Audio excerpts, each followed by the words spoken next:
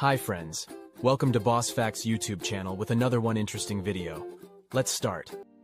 Space is the expanse that exists beyond Earth and its atmosphere and between celestial bodies. Outer space is not completely empty. It is a near-perfect vacuum containing a low density of particles, predominantly a plasma of hydrogen and helium, as well as electromagnetic radiation, magnetic fields, neutrinos, dust, and cosmic rays. The baseline temperature of outer space, as set by the background radiation from the Big Bang, is 2.7 kelvins, 270 degrees C, 455 degree F.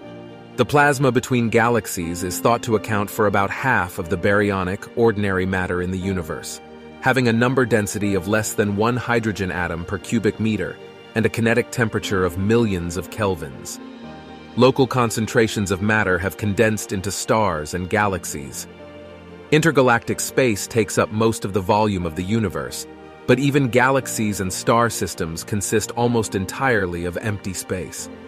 Most of the remaining mass energy in the observable universe is made up of an unknown form, dubbed dark matter and dark energy.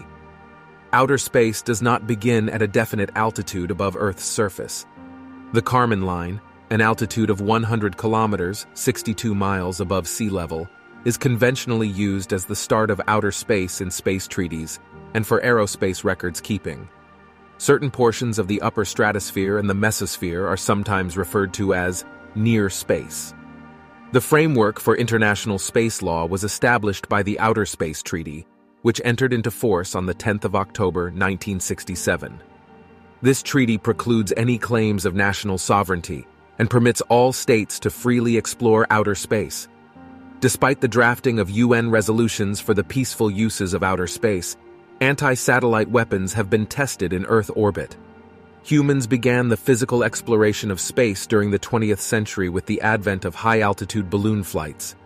This was followed by crewed rocket flights and then crewed Earth orbit, first achieved by Yuri Gagarin of the Soviet Union in 1961. The economic cost of putting objects, including humans, into space is very high, limiting human spaceflight to low Earth orbit and the Moon. On the other hand, uncrewed spacecraft have reached all of the known planets in the solar system. Outer space represents a challenging environment for human exploration because of the hazards of vacuum and radiation. Microgravity has a negative effect on human physiology that causes both muscle atrophy and bone. Thanks for watching. If you enjoyed this video, please give it a thumbs up and subscribe to my channel for more informative topics. And don't forget to hit the notification bell so you're alerted when I post new videos.